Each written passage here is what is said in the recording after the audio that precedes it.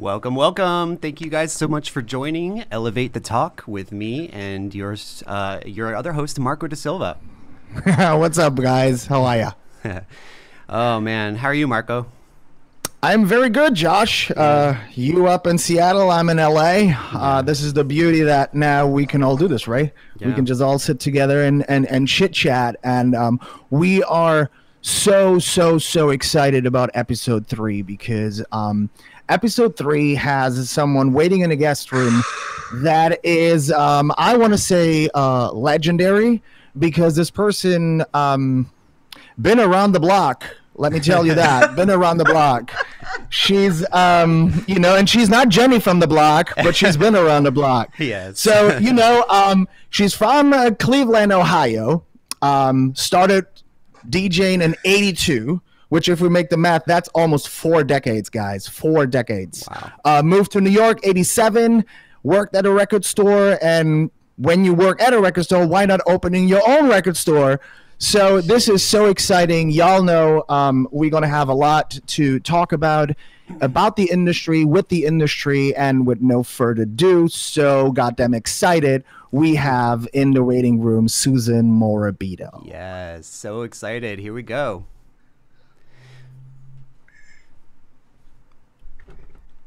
And there she is. Yes. Boom. Yes. Welcome, Susan! Hi. Oh my God. So extremely cool to have you. Yes. Well, thanks for having me. Yes. Thank you so much for agreeing to do this, taking your time. There's always choices, but you immediately said yes because you saw the bigger picture, we hope, and it's just going to be a fun conversation. And kudos, and I want to also welcome your pink glasses. Yes, I love the pink glasses.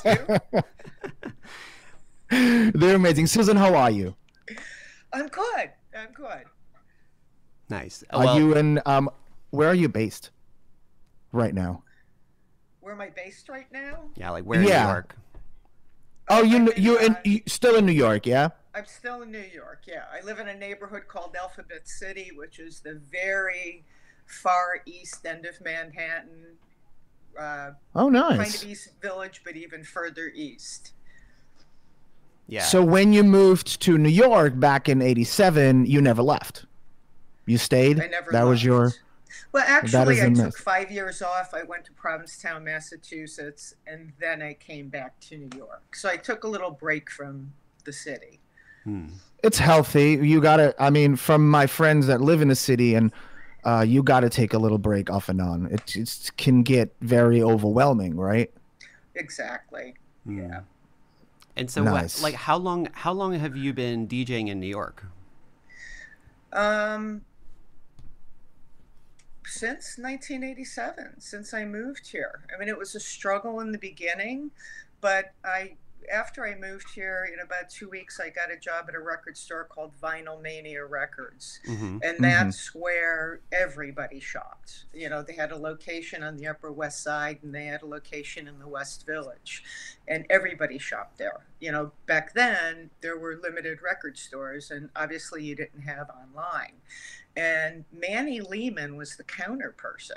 Oh, wow. No way. Yeah. So Wow. a lot of, I know. So Manny and I go way back. And basically his job was, he was maybe about 2 feet up, and there were turntables behind the counter. And you would just have, depending on the day, let's say there was a Friday, you would have maybe 30, 40 people in the store, and he would just start pulling things off the wall, or the customers would start pulling stuff, and you'd create a pile or piles, and he would go from pile to pile playing the music, and then it was kind of a free-for-all. I'll take one of those. Oh, wow. No, I'll pass, whatever. So, then he would just hand out the records to who wanted what they were hearing. You'd purchase them and be on your way. So that was so a awesome. really cool job. So by working at Vinyl, I'm sorry. No, go ahead, please. Well, because I worked at Vinyl Mania, I had the opportunity to meet so many people in the industry. And actually, it was Manny who set up my first job, which was out on Fire Island in the Ice Palace. He knew somebody there. He mentioned me. So that had to have been the summer of '87 because I moved to New York in February. That is so wild. Right. Yeah. So, you know, it took time to play at the places that back then were more relevant. So maybe by 1989, I played at the Pavilion. Yeah. Which is really, you know, the premier spot to play on Fire Island, which is in the because park. I also imagine, you know, I imagine it to be so, the hustle so different and so more intense because obviously there was no internet, period. Yeah. So there was nothing to really rely on. What do you mean rely on? Well, spread of word and postings and flyers and just how we are so educated now what's going on in the world.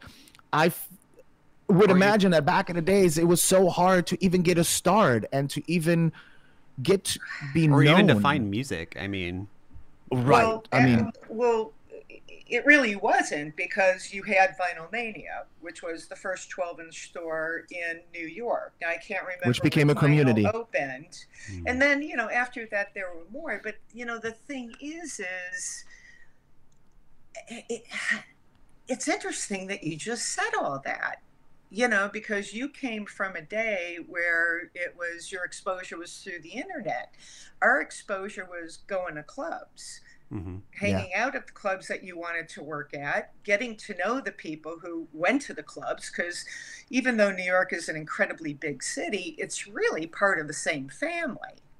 So back then you had the same. So if you had, let's say, a black party or a white party, there might be 4,000 people there. On a regular Saturday night, there were 2,000 people there. And not to say they were stale faces, but if you went to the Saint, you went to the Saint almost every Saturday. You hung out in the record stores. What was kind of cool, though, is by doing all that, I got to know people. I got to know the club owners or the promoters of these events, different people who might have heard me play at a house party because I started off playing very infrequently. They started talking me up. So it was really people who heard me that sold me. I didn't really have to sell myself except for networking. Right. So, and like nobody knew what we looked like either. That was another yes. Because it was not about that. It was not about that. It wasn't about that, but there also back then there weren't gay rags really. You know, in New York, you had HX and Next, and that didn't come around until maybe the early 90s. So in the late 80s, you know, the mid 80s, you just didn't have, you know, nobody knew what we looked like unless you knew us. Right. Or you've seen them perform or whatnot. Well, even then, it was hard to know what the DJ looked like because it wasn't like there were lights on us. Oh, yeah. You know, like some booths were maybe 10 feet higher than the crowd, which I, of course, love because you get a whole full view of the crowd. Then you get the balcony view, depending on the club. And we were like a shadow. And so when do you think that changed? When did it become about the DJ? Well, it was about the DJ then, but it was about listening to the DJ, not looking at the DJ. It was more about the DJ back then, I think, than it is now. It was more about music and that focus. 100%. I find it so unbelievably awkward to be at the desks or when I go out on a dance floor and DJs are being treated as, I don't know, rock stars or something to look at. It's just, I just don't understand. It's a concert.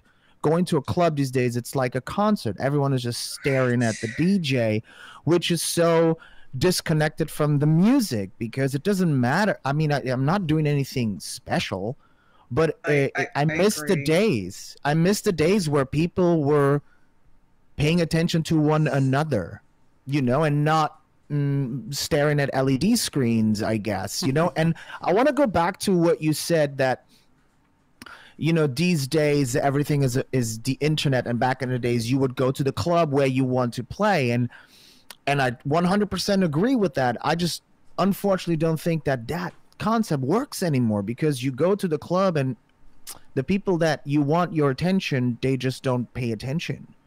I think the networking aspect has become such a burden to people, and people I feel like have a problem with the idea, ooh, he wants something. Well, and I don't know, I feel back in the days it was probably a lot different, the approach. but the it acceptance. wasn't like I went to a club and I was hunting down the owner or the promoter. You know what I mean? These are clubs I would go to over and over and over again. So it was one of those situations where somebody might have introduced me to a club owner. Oh, and I heard her play. And like I said before, the crowd did my selling for me much more than I did. I showed up. I was sociable. I was gracious. I had obviously, well, I shouldn't say obviously, but I think I had talent. People like to hear me. So people really did all that for me. And I don't mean to say for me like I was being lazy. But now, you're right. The marketing is such a big part of Facebook, and putting yourself out there on that level.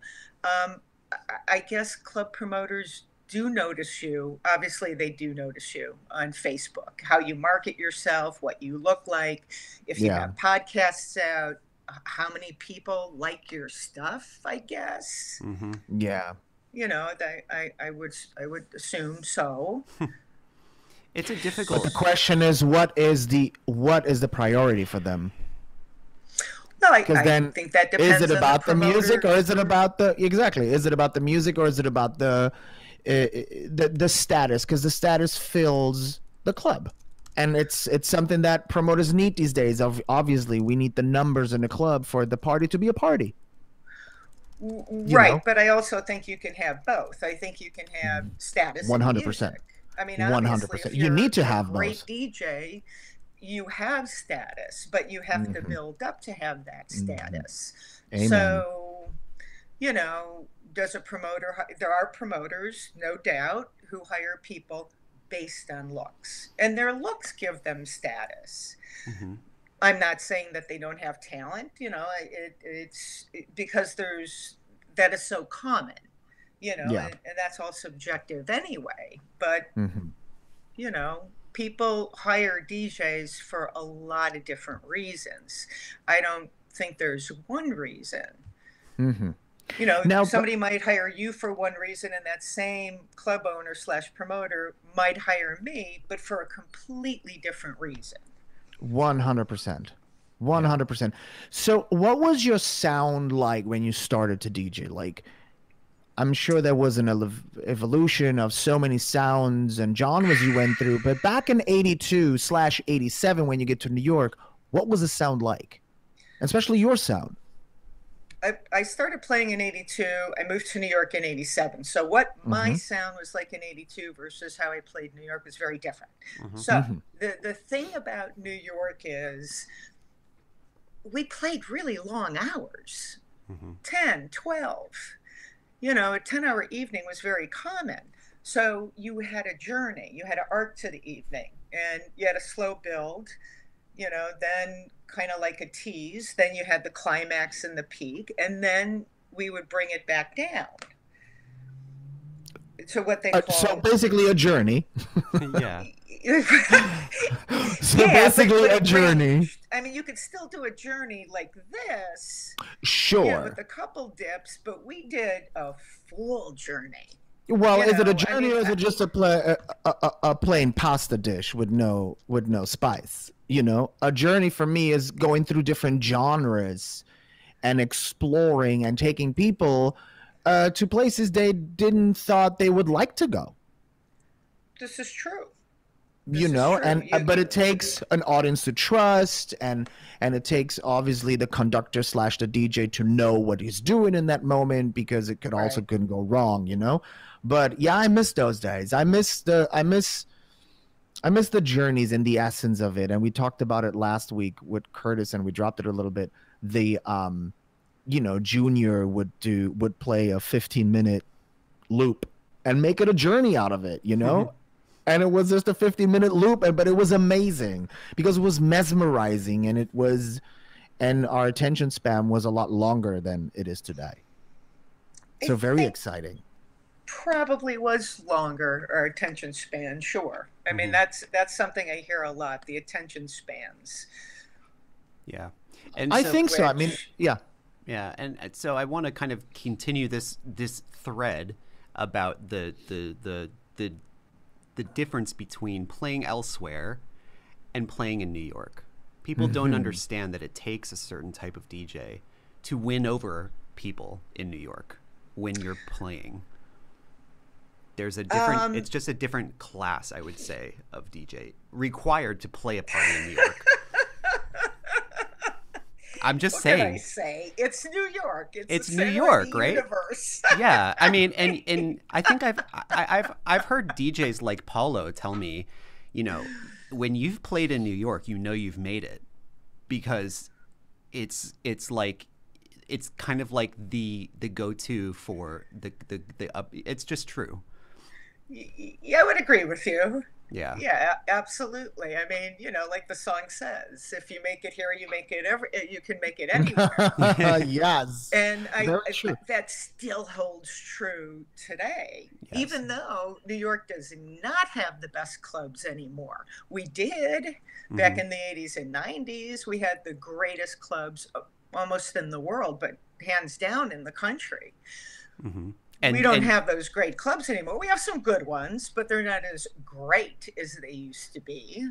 Tell me about it. I cried when Roseland Ballroom closed. That was like for me. Stop it. Yeah. Stop it. Well, actually, going on that, like we actually asked, I believe it was it Curtis and David Michael? We asked them, you know, of the clubs that have closed, okay, clubs past of New York City, what would have been your favorite club of all time? The Saint. You've played at all of them. So Well, I never played at the Saint. Oh, really? I played Saint at large parties. Okay. And that's when they were moving around. And then they ended up, Roseland was their permanent home, maybe the last 10 years. Yeah. But that club started off in 1980 and actually closed its doors in 1989. And that was the ultimate club. We will never, ever, ever see anything like that again. My career, I just didn't have the status, the cachet, the experience, the following to play the Saint. So when they closed, that was a shattered dream for me. Yeah. However, I carried on that tradition when I started doing their parties, as, I developed more of a name for myself. That is amazing. See, I didn't even know that the Saint Black parties come from the Club Saint. See, I didn't even know that. That's amazing. That's interesting. Yeah, no, that's a good piece of history. As a matter of fact, if you go to the Saint at Large website, you'll see they did a virtual Saint, and it was in a dome, like a Hayden Planetarium. Wow.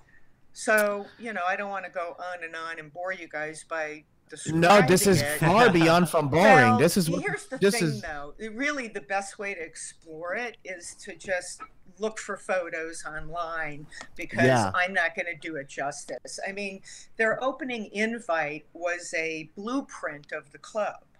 Wow. That is just so cool. So they were ahead of their times. They were ahead of their times. And creatively, the space that they took over was the old Fillmore East, where Janis Joplin, Jimi Hendrix, and, people of that caliber used to perform in concert. So it was an old theater, just like the Palladium was an old theater. Who were the residents at the Saint back in the days? Like, who were like the big players up there, the big ballers? The residents were Robbie Leslie, Michael Fearman, Terry Sherman, Warren Gluck, Chuck Parsons. Wow. Oh, geez. I know. Do you guys know? I know Robbie Leslie.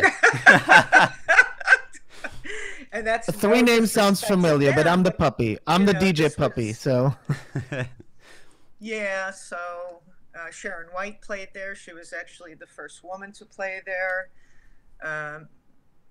Talking about first woman, Susan, first woman. You were the first woman who played, though, at the Saint on Large Black Party. Is that correct? Black Party. Sharon was Black the first Party. woman to play the Saint, which she actually played the original Saint. And honestly, if it wasn't for Sharon, I never would have thought I could have done it, because wow. the Saint was an all-male club and it was membership only.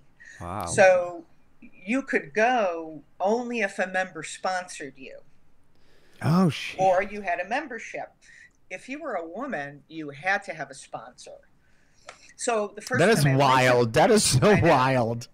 It was, you know, and there were rules. No drinking on the dance floor, no smoking on the dance floor. It was great. I'm telling you. Wow. I wish that when were did still the the Saint case. close? When did it close? I think it closed in, I want to say 87. No. 89. 89. Oh, so you had 2 years of. But you started to go there earlier, right? Before you went to New York? I started to go there in 1982. I would drive up to New York for a weekend with friends. We'd get in the car. We'd come up for the white party or the black party or the land of make-believe party.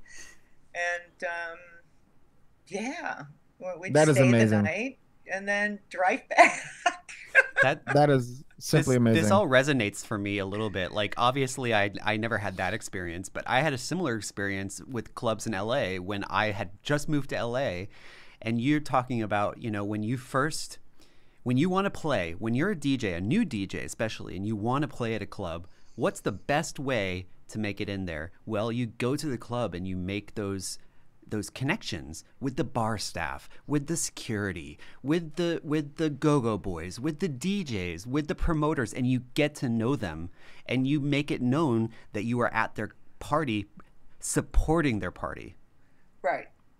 You become a part of that community, Yes. which is important. Absolutely. You know, it's also, that's a passion too. You know, for Right. me to want to go to a club every freaking Saturday when I wasn't working and driving from Cleveland, you know, it's I was very passionate about my craft. Well, I still am, but also wanting to make it in New York. 100%. Yeah. Wow. This is, it's so beyond cool. So, and now, almost 40 years later, you are as relevant as. And this baffles my mind because there's a lot of DJs that had their peak in the 90s and then they just, for whatever reason, give up, or it didn't work out, or the sound didn't develop. But you are still a relevant name, dropping at every other party with all the big promoters, with all the big events, from Master Beat to you name it. Why do you think that is? Why do you think you still have that special sauce? Tell us your secrets. Tell us your secret, honey. No, it's I'm gonna go and get those pink glasses. If that's it. No. It's not that I feel I have any secret. I part of me is a little embarrassed because, well, part of it I think is because when I'm on, I'm really on. Yep, we can See tell how on your embarrassed I streams. was by saying that. I've seen your streams. I've seen your streams on Twitch when you're like dancing around in your living room or where your studio or wherever you're streaming from. And I have to say, like, I'm just like, I'm with her. I understand like where she is right now in the music and just like loving it. And yeah. Well, thank you, Josh. Thank you. That's really sweet. But yeah, I think, part of it is I do a journey well. I also feel I have very good taste in music, and I think that also translates. Yeah. You know, people want quality, and with everything, you know. And, I agree. I agree. People want quality, and they want something different. And I feel you, from what I hear, I've have yet to hear you play live in a club. We never had the luxury, or I never had the luxury to share the decks with you. But what I hear from people is that you are just different. There's just this different essence, and to me, it's clear that it's just knowledge. yeah, It's I not. think, It's knowledge. It's different. Is basically really just be knowledge and take, and knowing and taking essence from different decades, maybe, and just, yeah. I just am so. I can't wait for the day to just hear what you. How do you treat a night? Honestly. well, thank you, Marco. No, That's seriously. really sweet. That's very, very sweet. I think, you know, there's a lot to be said for experience, and that's with everything. You know, that runs across Yeah. the board with no matter what you do. But you have to have the passion behind that experience with no matter what you do. So I also rebranded in 2013. I dropped Susan. I just did Morabito. And I think Interesting. that was also very helpful. You know. Now that's a question. When the intro was playing, that's something that I had in my mind. I was like, I wonder why she's not going for Susan Morabito, and it's just Morabito, let's say a project name. You became a project. I want to call it now like that. But what makes you do that? Like, what was the intention behind it? Because it's very interesting for me, because some people do it, some people don't.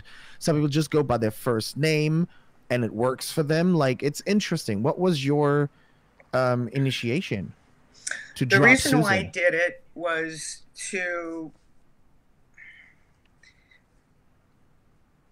because I was around so long, the younger generation started to have preconceived notions about me. So you heard the name Susan Morabito. Oh yeah, she played way back when. She plays, you know. So by dropping the Susan, it kind of said, this is something new. It's like a new, fresh set. I love I'm this. still that person, and I still come with that experience, but it's putting something out there to say, this is new, give me a chance, pay attention to it. I'm as relevant as I ever was.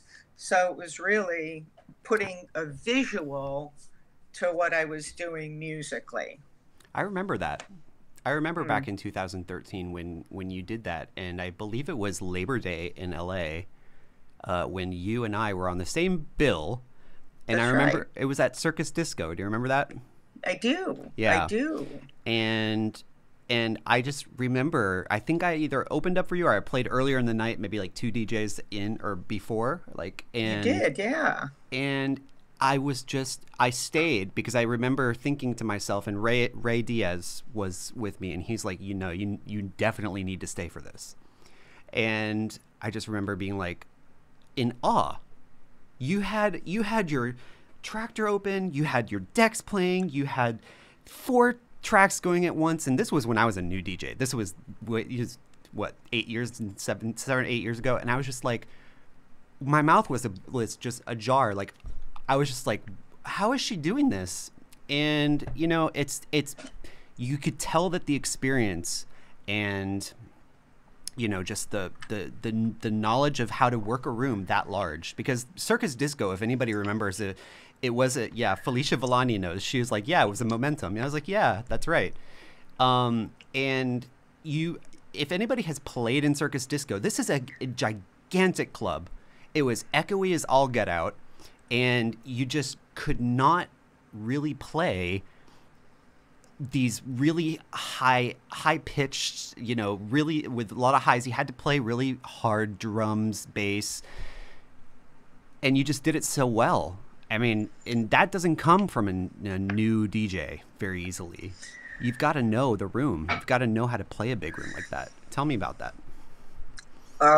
Which part do you want? Yeah, well, tell me about the first couple of gigs after you did the rebranding. Well, I'm not quite sure where you're going with this. I'm sorry. When you did the rebranding back in 2013, what was people's initial perception of it? Did they remember Susan Morabito and just thought it was a fresh look, or did you think that a lot of people just thought of you as a new DJ almost? I think some people thought of me as a new DJ. Mm-hmm. Thanks for clarifying that. Yeah, sure. I think anybody who knew the name Susan Morabito, it was, oh my God, she's been around forever. So for those people, all of a sudden Morabito comes out, big change. We're mixing it up. Mm-hmm. And I did change my sound quite a bit. Hmm. For the younger generation who didn't remember Susan Morabito, and that could range in any ages, I suppose, depending on when you came out, it's really kind of cute because when they address me, they call me Morabito. Yeah. Which kind of throws me a little bit. Yeah. You know, because it's not like I would ever introduce myself as Morabito. I'm Mm-hmm. Susan. Yeah. You know, Morabito is just Right. a brand. Mm-hmm. But it's just cute because that's how they know me. And that's how they feel I want to be addressed. Mm-hmm. So I don't know if that answered your question. It does. I mean, like that. It's just it was a cool period of time, I think, for those of us who hadn't really known you, in the years past, and then got to know you as Morabito. I feel like that's a whole different thing. Like your sound, it sounds like evolved and changed for this new brand. That's right. And Yeah. I needed to put a brand name to that sound. Yes. I needed to also make it visual. So Mm-hmm. it worked. It worked. Sure as hell did. You know. And how does Morabito sound today? If you were to explain a new little chicken in the scene, and he asks you, and that little chicken asks you, "What do you play? What's your sound like?" How would you describe yourself in 2021? Well, it depends on the party. Mm-hmm. Pre or post pandemic? So, pardon me? Pre or post pandemic? Well, that's true too. Yeah. But you know, it doesn't depend on the party. Is it an afternoon party? Is it a Saturday night party? Sure. Is it after hours? Mm-hmm. So I'm going to play different for all those parties. But I will say that I really love the whole tech house thing. And the interesting thing about tech house and even techno is it can be very pretty. It can be very uplifting. Mm-hmm. The Beautiful. melodic stuff. You know, yeah. if you know music, you know, you do know that some of the stuff that has more energy or a moderate energy, whatever, it is considered tech house, but some of it is absolutely beautiful. Some of it's dark and heavy. Mm-hmm. Yeah. You know, so I definitely like a tech house sound. I also I'm noticing disco is coming back in with some tech the house. 2000, yeah, the 2000 house tracks are all being resampled at the moment, and everything that is like late 90s and early 2000s is so coming back. And don't we say like every 20 years it's like we getting the style back? Yeah, but I see that a lot. Like Tool Room Records are releasing so much house music, like literally it brings me back to the good old days. And some of them are even, it's not even that they put like the new 2021 drums on it. It's just has the essence from back in the days and is beautiful. I just recently had a set on Twitch. I did like a classic house one, and it was interesting because in 2 hours I played tracks that were released in 93 and tracks that were released in 2020, and you couldn't hear a single difference. Yeah. They all sounded the same essence and vibe, and it's beautiful. And it's beautiful that is happening again, because it's going to lift up the atmosphere in the clubs again. Clubs got very dark because the music got very dark and very the vocals had no meaning or no soul or no essence or whatever it is. So everything was very dark. And I feel with this little push that we're getting now with the vocals, it's going to lighten up the room again the way we used to, you know? Right, right. You know, it's interesting that you mentioned that about Toolbox, because I was music shopping the other day and I bought a bunch of tracks that have just gorgeous piano in it. Yeah. House music with this lovely piano and vocals, and it's sweet. Yeah. I mean, how many times has String of Life been remixed and reconstructed? But it still works, right? It still works. It just doesn't matter. There's certain vocals and certain samples that will always just work. Totally. No matter who touches. A good song will last forever, through generation after generation. Ever. Yeah. All right. So I want to open it up to our audience here. We've got quite a few people still watching. And if anybody has a question for Morabito, better known as Susan Morabito, if you want to send us those comments and we will air them here. And if Susan would like to answer them, she's more than welcome to. Absolutely. Guys. So. Oh, wait, can we? You know what? I am so embarrassed. I drank all my water. Yeah. I'm just going to go for it. We have a little pee break. A little pee break. Sitting here. Yeah, go right ahead. Go right ahead. Yeah.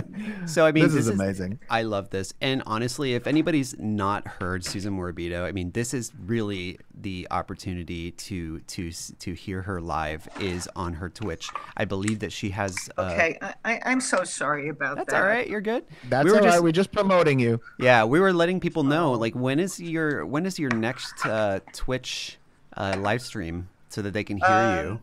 Next Sunday. February 14th, right? February Valentine's? 14th. Valentine's. Valentine's, but I'm calling it White Party. Nice. And sorry. And that's because there used to be an ongoing White Party in New York this weekend for decades. Yeah. Oh, wow. So it's kind of in lieu of that, but whatever. Yeah. It's from, I'm sorry, I'm like the water takes through. It's almost like I can't chew gum and walk at the same time. I feel you, girl. But yet, trust DJ, me. You're doing how many things at the same time, right?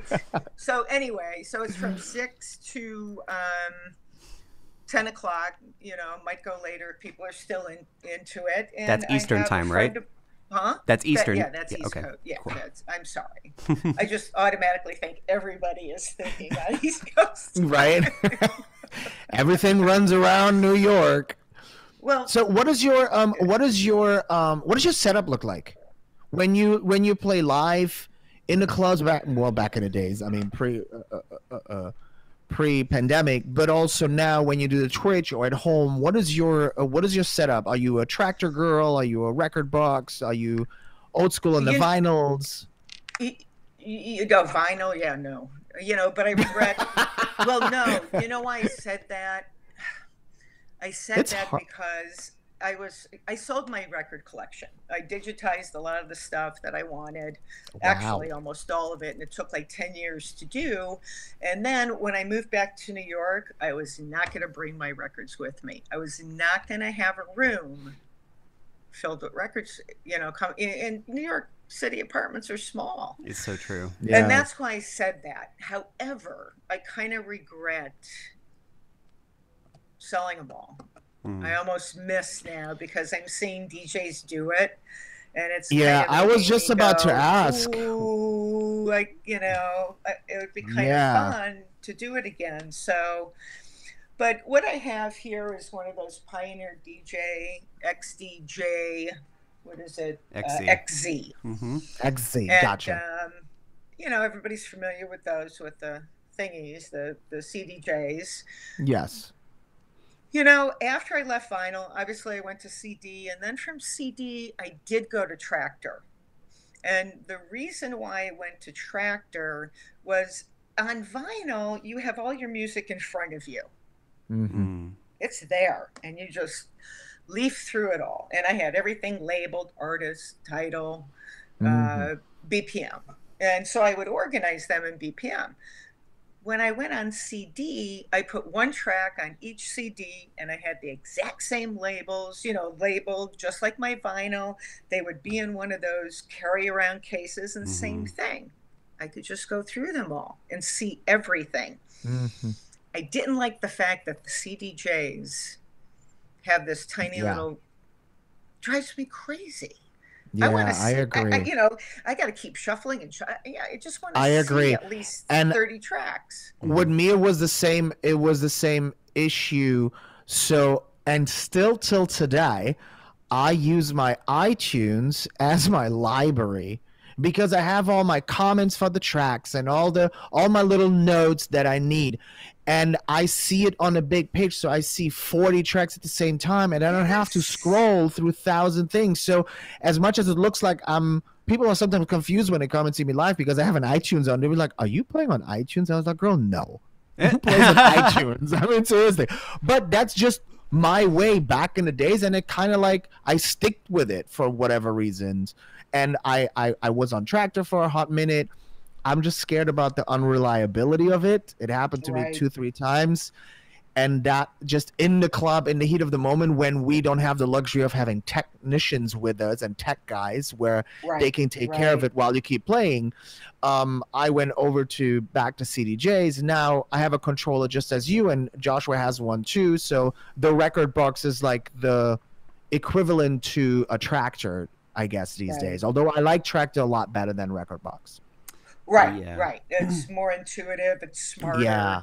It's visually, Yeah. the interface is laid out so much better.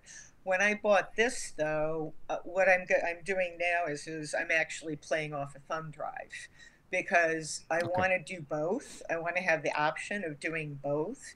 I'm tired of carrying around my computer in a 5 pound computer stand, and also having that visual in front of me.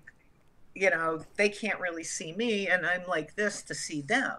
Mm-hmm. Yeah, So it I've makes had to sense. devise a way what works for me on my thumb drive. And what I might do when we start playing in the clubs again is maybe get an iPad so I have a bigger visual.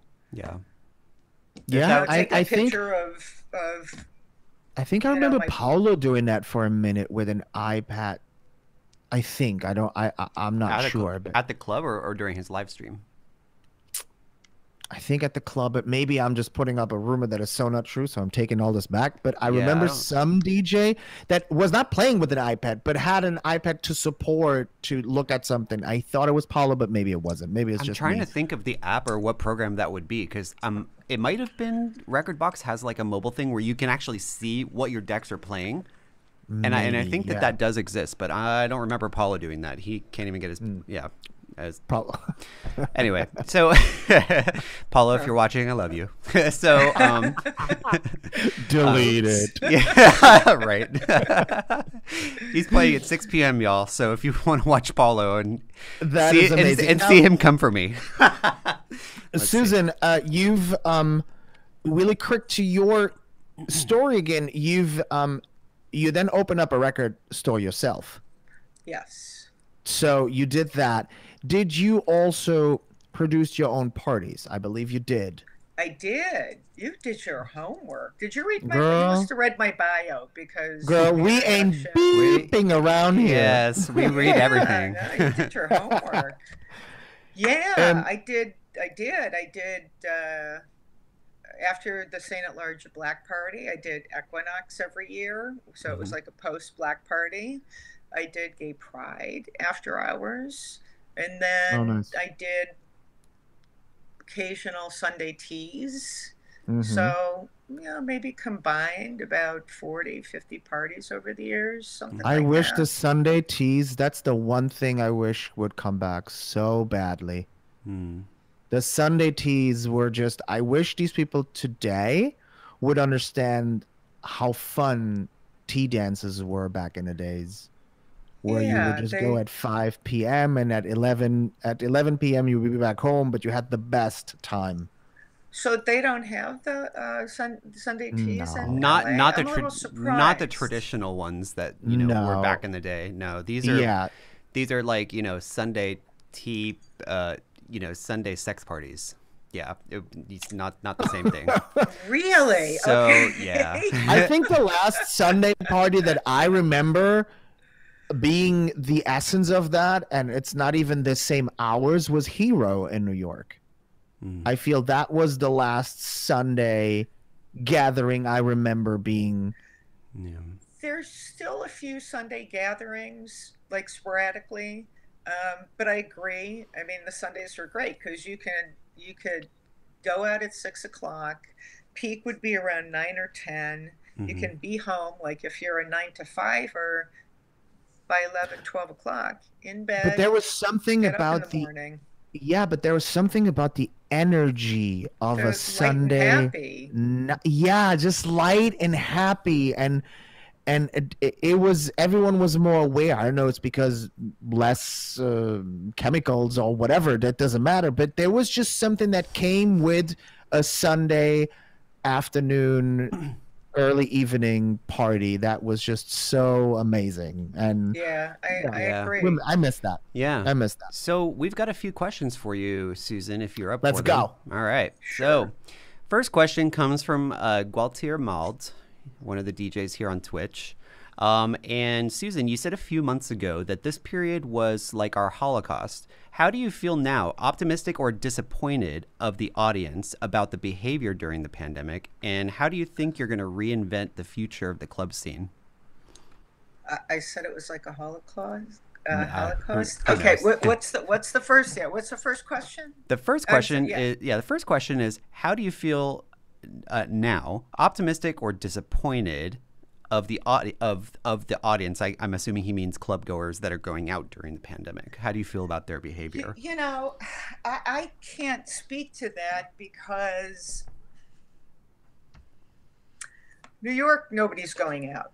True. I mean, they might be going to private parties, but our clubs are not open. Mm-hmm.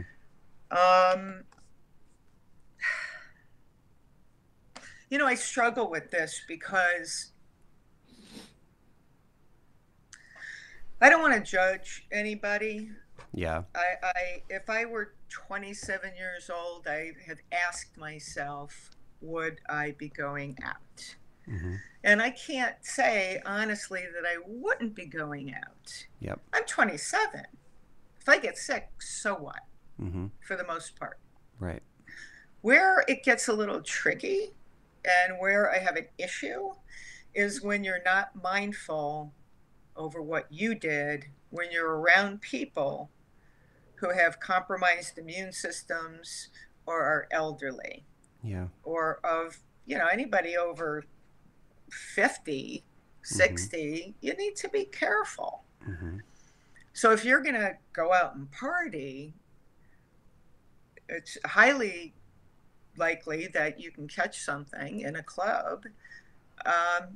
Just be mindful who you're around afterwards for a couple of weeks. Yeah. Quarantine and such. Yeah. Quarantine. And that's your responsibility. We all have a responsibility in this pandemic to be mindful of others. Hear, hear. Nobody's saying don't live your life. Absolutely. But we all need to chip in and be mindful so we get through this quickly. Totally. And I've asked myself the same question. And I've said to myself, look, if I didn't have the type of home environment that I do, my husband and my dogs and, people around me who I am in quarantine with, if I was single, right? If I was by myself for 9 months, I think I'd be at my breaking point by now. I mean, I'm already almost at my breaking point to where I'm just like, guys, I don't know how long I can do this much longer. The mental state and just not seeing people. So, but if I was single, not having anybody around, I can totally understand why somebody would take that risk assessment and say, look, I'm young. I'm right. Just, if you're going to work the next day and there's exactly the grocery store, you just need to be a responsible individual. So it's a slippery slope. It is. Yeah, it is very much a slippery slope. I agree. And I've been struggling with the thought, and from even with us, like the fine line of us DJs. Is it right to play? Is it not right to play? Is it we need to survive? We should take responsibility, but surviving is one big thing, right? So Absolutely. there's this thin line, like what is right, what is wrong, and we are in the eye of everybody, because it's if someone goes to a party, it stays hidden. Mm-hmm. Right. If we play somewhere, it's advertised. So it's and at the end of the day, what is it's difficult. It's such a difficult position that we are all in. Here, there is no parties in LA and Seattle. There is nothing is open. There is nothing. But then, yeah, in New York, Miami, there's a lot going on. Atlanta, there's a lot going on. So, whether it's right or not, it's legal. It's legal, and that's beyond our power. It is. It's more like we got to make a living, and the choices is, am I going to live off the government, or I am going to not live off the government and do what I need to do, which is work respectfully and take my precautions with it. Right. But, it's a different calculation for everybody. I think everybody just needs to recognize that. Yes, and not judge it, because we all need to do it from we all need to do it because of different reasons. Right, I agree. But as long as we're all taking precautions, I think that's the point. And that's it. And exactly, and that's it. And as long as the clubs do their, in this case, the clubs do their due diligence, duty that they need. Yeah, because in here, being a SAG-AFTRA member, you go now on set, and there is a COVID officer. That's a new job that appeared in the last year. There's a COVID officer who really makes sure that everyone is at their distance, has their masks on, has everything up to date. So that's why we can now have productions and TV and everything is rolling. As long as clubs can somehow do that, which is difficult. Sure, I understand. Because once they're in the club, how many securities can walk around in a club, But as long as the club does what it needs to do, I think it's fine. Yep. But so the second part of that question, Susan, is probably the more interesting one to me, at least, to know your answer to. And that is, how do you feel like the club scene, or the facilities at clubs are going to change due to COVID? We've all learned how to live stream now. I think every DJ on earth knows how to be a live streamer. Okay. So how is that going to influence the way that clubs are run, or the way that parties are designed and operated? Is it going to, do you feel? I don't know. I mean, I wish I can give you an interesting answer. Well, let's ask you it this way: would you like it to change? Would you like to see, as part of a party, that they have a live stream of you and the crowd and stuff? It's more promotion, isn't it? Wait a minute. You mean when the club's open? Yes. See a live stream of me and the crowd so people can watch it. Yeah. Maybe not the crowd, because you know what kind of stuff goes on in the crowd sometimes, but No, I know. I of me with the crowd, Yeah. Hands and all that. Oh boy. I don't know if I'm the right person to ask that question. Look, I come from a school of, if I were king, queen, I wouldn't even want cell phones on the dance floor. And that's promotion too. Yes. Yeah. You know what I mean?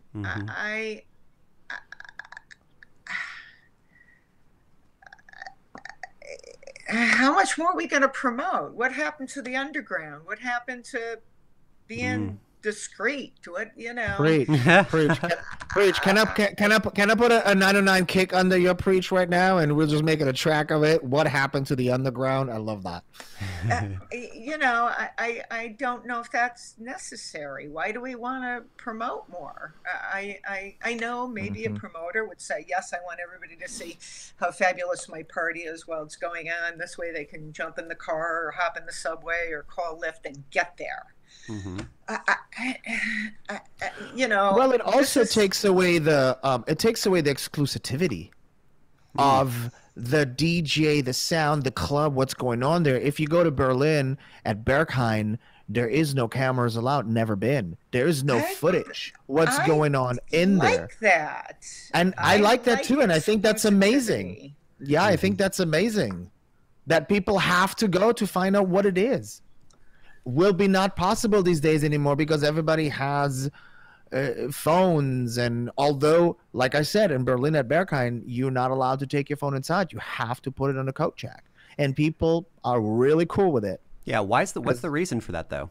Is it because some risque stuff goes on the dance floor, or is it because they want everything is? So it's not about the music. Well, so let's be clear. It's not about the music. I don't know about that, Josh. I mean, the thing is the Saints started doing the same thing when, you know, during the Black Party. They asked for your phone. Right, but again, that's because of the risque behavior. No, it's not. It's not? No. Oh. No. I mean, that could be part of it. Yeah. But it's also about just living in the moment. Just being with each other. I agree with that. If you go in a club, everybody is so busy on their phone, trying to find their friends, taking pictures of each other. Trying to find their next hookup. It's like, we find them on the floor. Other, you know, without a phone. I'll see you at 2 o'clock, at 8 o'clock in the morning. 2 o'clock being from the DJ. Yeah. I mean, right, you know, position-wise, okay. It really kind of becomes nothing but a distraction.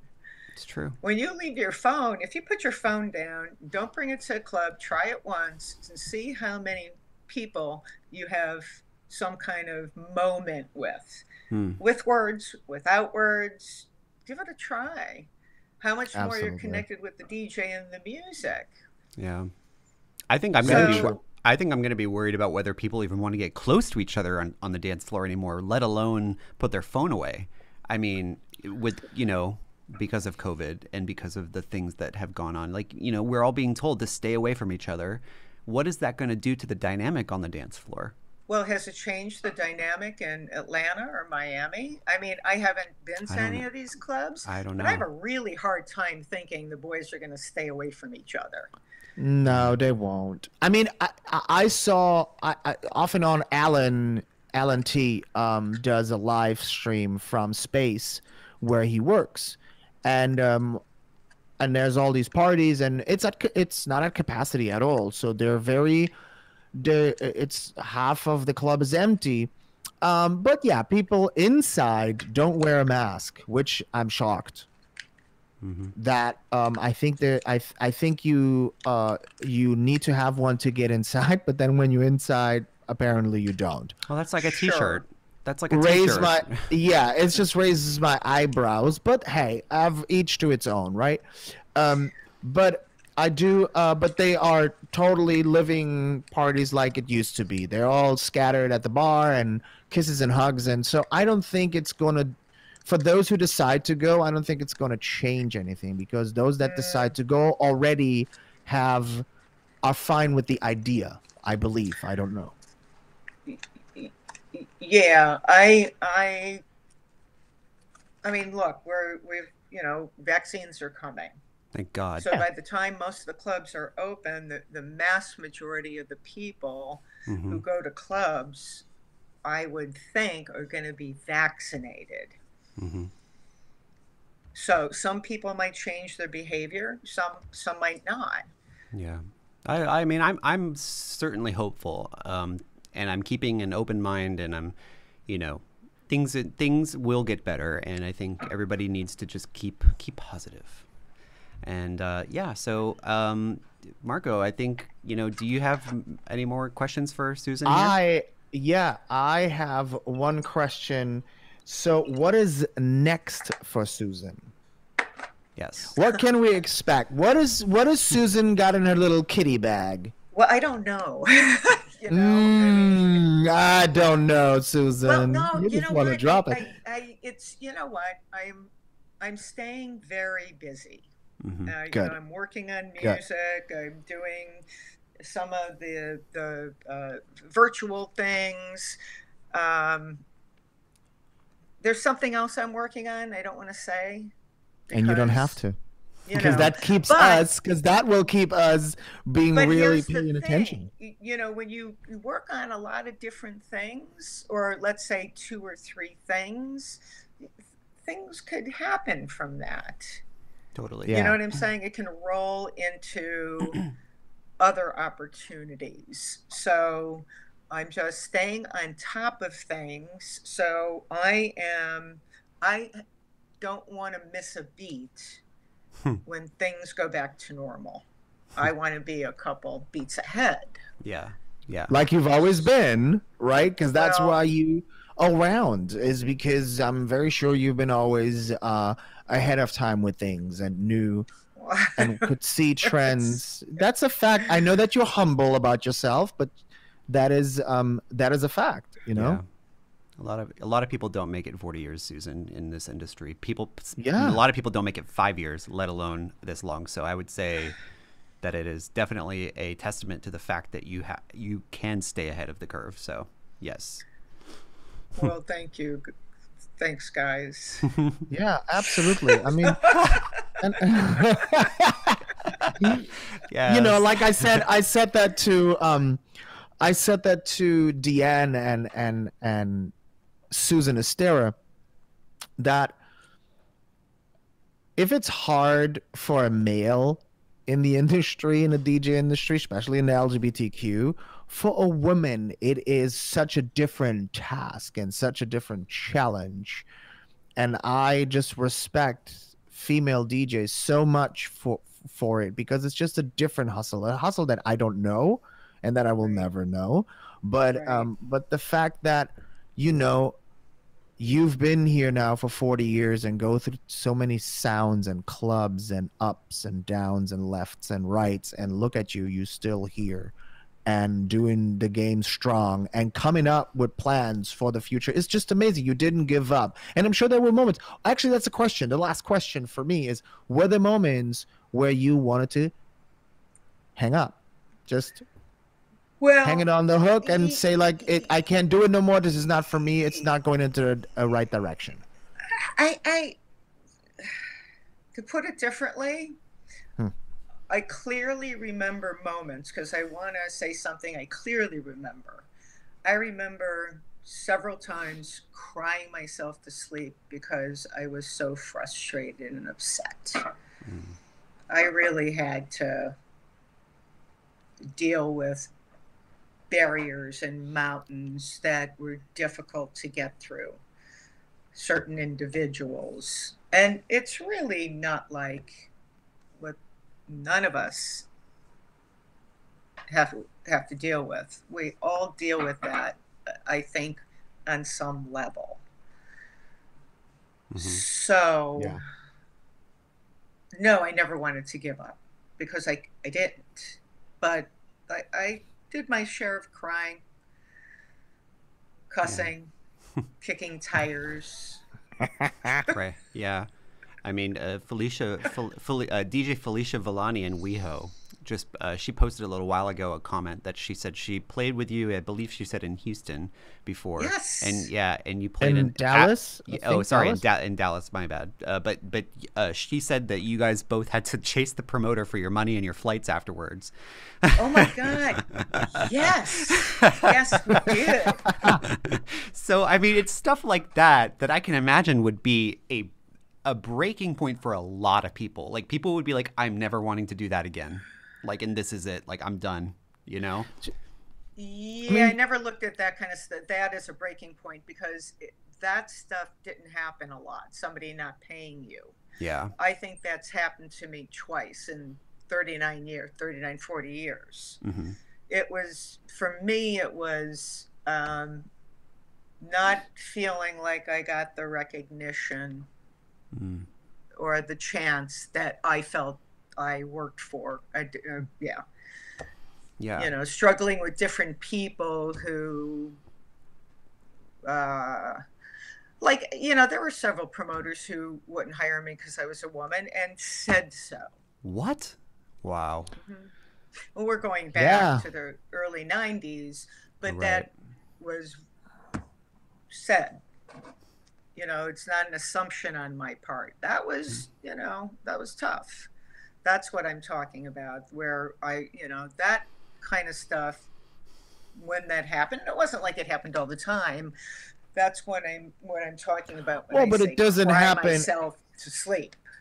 It doesn't need to happen all the time, you know. It needs to happen twice the most for it to mark and for it to leave to leave a little wound in it, you know. And that's what I always thought is, like, back in the days, it was probably a lot harder because it was probably not cool to be a female DJ. These days, I think there's a lot of Right. there's a lot of coolness, and a lot of people are appreciating a lot more female DJs and take them serious.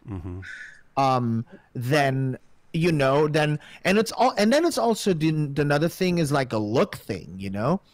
Unfortunately, if you have a certain look and you look pretty or beautiful as a woman, male, whatever, it automatically means there's no talent. It's taken away from you. Like, Right. That's no one is point. allowed. Right. I don't know if I'd agree with that. I'd say it's the I opposite. agree with it. Well, you said Oh, it. I don't- agree with it, Josh. I think, well, look at the posters that you put on with the DJs with their shirts off. They're pretty. They're very pretty, and they get opportunities sometimes that others who are not as fit or as pretty as them get. So I think it goes both ways. What I'm saying is, we're talking about, when you look at it, it's about the look. It's they're automatically be like, yeah, but he's probably shit. Okay, so you're saying in terms of Deborah talent. DeLuca, right? Deborah DeLuca, who is a techno DJ, she's beautiful. I mean, supermodel look. It took her years for people will all be like, she's not even playing. So you're live. saying like Paris Hilton. Like Paris Hilton is a pretty good DJ now. She's gotten better, actually, if you've heard her recently. But she was never taken seriously because she was Paris Hilton and she's pretty, right? Is that what you're talking about? No. Okay, then maybe. But I see that. I Yeah. definitely see both. So you know. So I'm saying that's why I'm saying it goes both ways. It could be Yes. so. I think 100%. So I think what we need to realize is that we need to stop considering looks. Period. It is about someone's raw talent and whether they can do it. So how do you prove that to someone as a DJ? How have you proven to promoters that you are capable before you go on stage? How do you do that?